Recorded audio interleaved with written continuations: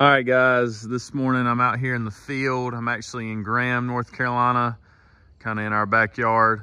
I'm going to be taking you through a nationwide Logan plan. The Logan plan is a 3-module floor plan. It can be a cape or a ranch. I'm going to be taking you through the ranch today. And why that's important is because any 3-piece or 3-module home is going to have a factory front porch. So what I mean by that is that front porch arrived from the plant or the factory, and it was included on that 3rd module. So in this particular plan, the 3rd or front module includes that factory front porch, the foyer you'll see, and then this front bedroom, which gives you that T-ranch look, okay? Now they chose to do the red vertical siding like we show on our lot model. Where they did change it up a little bit is they did black gutters and downspouts opposed to white like we show on the lot. As far as up here, they kept everything the same except for that optional window. We show a more traditional kind of squared window. They kind of did that octagon, which is a nice touch. So yeah, so this plan is a little bit bigger than my model. The model on our lot is 1804 heated square foot. This one's going to be 1865, but it's got that, you know, it's got a lot of curb appeal. I can't tell you how many calls I get about this Logan floor plan. Just kind of that texture. It's, you know, not that flat. Not that flat front look. So yeah, on these factory front porches, really the only thing you can change, I mean, you can change the size a little bit, but you know, you could have done a different material for the steps or the pickets and posts. I think our model shows vinyl wrap pickets and posts to kind of tie in all the white, but whatever you want to do there. And then really nice size front porch. I know there's junk all over it, but here's me kind of looking back. That's a lot of space, okay? You could do Trex decking here, you know, things of that nature. Let me throw on some, or take off my dirty shoes here. We're gonna get in this plan. So, you open the door to this true foyer area, okay, which has a coat closet there. All right, so you've got this designated true foyer area, puts you a nice piece of furniture there. It's got a nice homey feel to it and good storage in here. Okay, and then that foyer area, you've seen some Logans now at this point in the game, but you know, it naturally opens up into this nice open concept. Up here at the front, they kind of mimic the lot model with the exposed beams, but this is kind of your front living room. Put a nice piece of furniture there, just a nice open space here. Got the appliances over there that we obviously need to install. But the exposed beams are a very affordable option. For 4 rows like we're showing here, you're talking about less than 700 bucks. Obviously, if it's 3 rows, a little bit less. But just a great, great open floor plan. You've got 2 beds and a bath over there. I'll get to that. And then really this plan just really revolves around what you're gonna do from this island all the way to that end wall, okay? All of that is flex space. So in the model we show French pocket doors with a, you know, what we use as a den back here.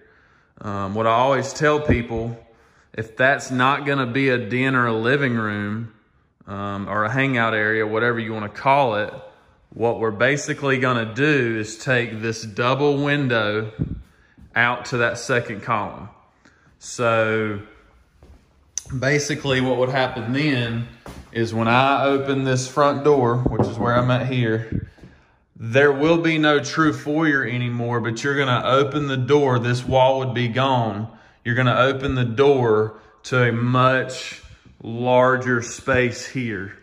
So basically take this wall back, level with this wall here, and all of that space, all of this space would be added back to this front living room. So it all depends on what you're gonna use this space for. So what this customer did was just a single barn door entrance to a office/den area. But what they did do was, my model basically has this wall here.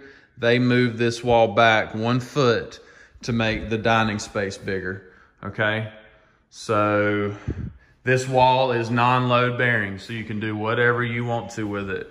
No wall at all. French pocket doors like we show on the lot. French barn doors, a single barn door. No wall, like I said. A solid wall there with a hallway coming down here, accessing this fourth bedroom or half bath, fourth bedroom and a half bath, whatever you want to do there, okay? But they're using it as an office/den with the single barn door entrance.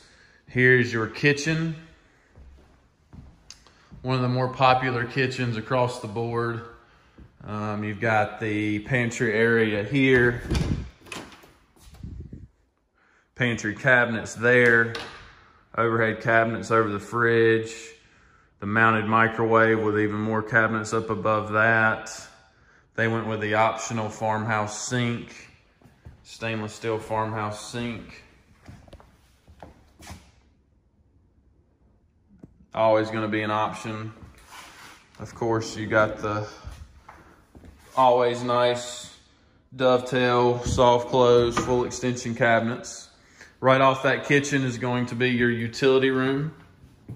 Okay, exterior door, washer and dryer hookup. Just a good old fashioned utility room. Here's me coming out of the utility room and looking back at the dining/den, kitchen area, obviously, and then that open front living room area there. Okay. When I tell people about moving these two windows back, they always assume that you would lose the porch. Yes, you do lose some porch, but it's really, you're basically extending this wall all the way to the edge. So really you keep this straight porch, okay? You keep this, you would just lose this wraparound cavity, and that would be added back to the front living room if necessary. But I tell you, it all depends on the person. I've seen it a lot of different ways. You can't lose. So, and then the 2 beds and the spare bath is over here. Bedroom. Nice double door closet.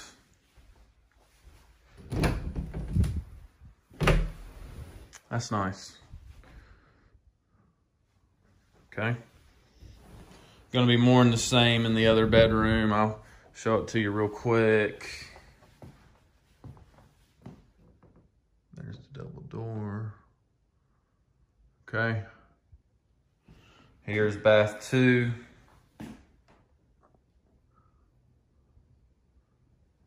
Nothing crazy there. Tub shower.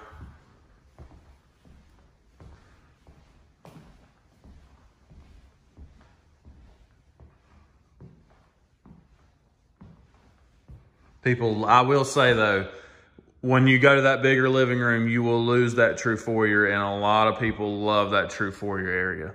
So just keep that in mind. Headed to the master bedroom now.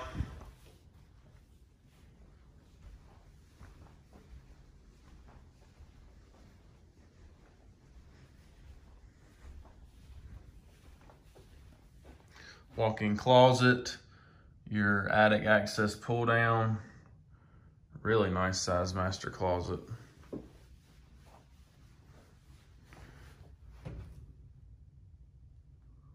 at all that floor space. All right. And then your master bath, kind of similar to the way we show it on the lot. We have a cornered standalone tub. We have the lighted mirrors. We have the linen cabinets here.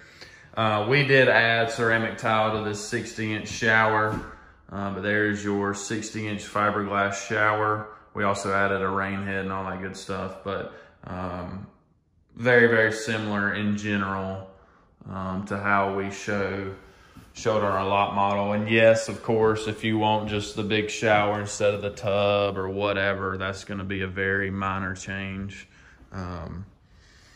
But you know, as far as upgrades that you've seen today, you are seeing 9-foot ceilings. I would call those an option. Somewhere between $2,300 and $3,000, depending on how big the house is. You did see the exposed beams up there, but you know, like I said, probably $500–600. You're seeing the stainless steel optional farmhouse sink, not very affordable. You are seeing the mounted microwave, which is the upgrade there. Believe it or not, the range hood, which you have 2 to choose from, is actually the standard included item there. You are seeing transom windows. You know, those are always going to be additional or an option. I've said it before, but keep in mind to put a transom window over an existing window or door, I need 9-foot ceilings to do that.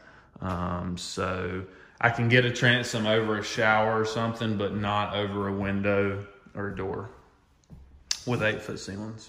Other than that, the vertical siding is obviously an upgrade. Less than $3,000 to do the whole house in vertical siding, which you saw earlier. The Logan plan, this is a good thing to think about here, traditionally starts you with a window here. I would say the sliding glass door is the upgrade or the option there. But that's really a per plan situation. So what I mean by that is, like, take your Sparta plan for an example. It comes standard with a sliding glass door. You won't see a cost for it. In this particular plan, it's a window and you can option in the door. Other than that, I mean, I would say pretty much everything else, I know I'm missing something, is what I would call included. So anyways, if you guys have any questions or want to get out to the lot and look at our Logan, the way we set it up, and kind of meet somewhere in the middle or make your own or whatever, give me a call at 336-226-9066. My name is Shields. Yes, that's my first name, Shields. Give me a call at the office, 336-226-9066. My email is Shields, SHIELDS, @nccustommodulars.com. And that's it, guys. Take care.